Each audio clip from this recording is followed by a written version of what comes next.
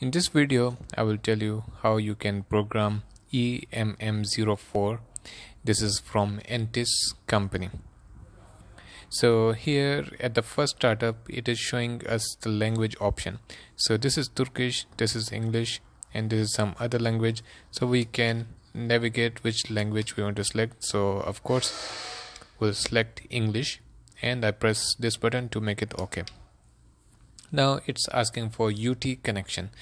So in normal cases there will be no VT, so I will keep it off.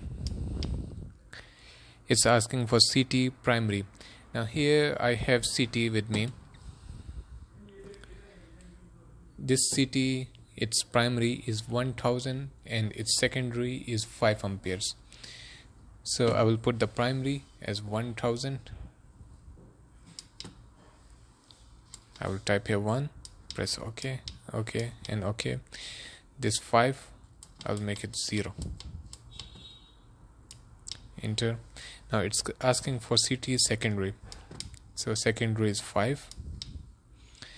Here it's asking for the connection, star or delta. So star means that it will be with neutral. So I'll keep it star. And here it's asking me about the frequency.